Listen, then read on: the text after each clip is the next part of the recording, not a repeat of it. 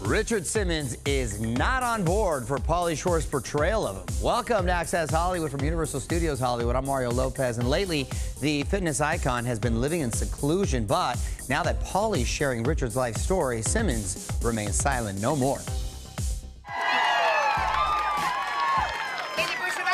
Are you thinking about doing a biopic on Richard Simmons? Because I've always found him fascinating. Pauly was on our Access set in December where he announced his plans to play Richard and was hoping to get his support. The idea is if we build it, he'll come. So hopefully if we build it and we're respectful to him, and then he'll show up and he'll be like, this is awesome. Get your dolphin shorts yes, ready. Come on, everybody! Because I just love myself, every part of myself. And I think I can show you how to get here. Pauly certainly looks the part, and he's hoping this film short titled The Court Jester, that's premiering at Sundance Friday, will lead to a full-length film. He also posted this YouTube video yesterday explaining how his journey to playing Richard began with a web series called Sweatin' with the Wheeze that he did in his backyard during the pandemic. Everybody off the couches. And then all of a sudden memes started popping up.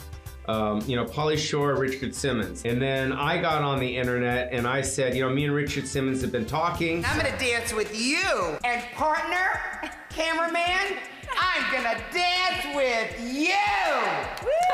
It'd be an exciting story to tell. Richard, always an Access favorite, completely disappeared from the public eye in 2014 amid some crazy theories, including that he was being held against his will in his Hollywood mansion. No one is holding me in my house as a hostage. Richard put those rumors to rest in 2022, but so far he's not on board with Pauly's biopic, posting on Facebook, "I have never given my permission for this movie, so don't believe everything you read. I no longer have a manager, and I no longer have a publicist. I just try to live a quiet life and be peaceful." This is my life. I don't have a person in my life. I don't have children. I live alone with my 2 housekeepers.